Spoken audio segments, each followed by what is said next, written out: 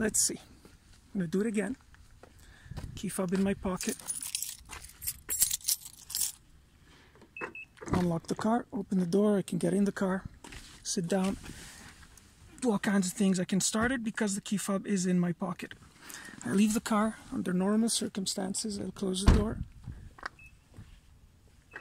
You heard that? That's the car locking. The car is now locked. If I try to open it, it doesn't open. I push the button, open the door.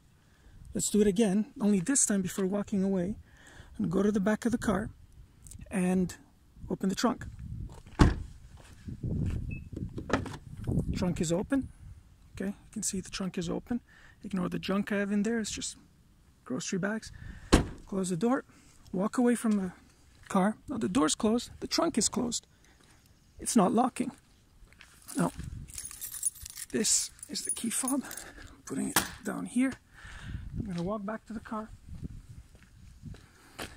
And I'm going to unlock, show you that the door has left itself unlocked. Now, to demonstrate that there's not another key fob, I'm going to lock the car. You can't lock this. See, I just locked the car.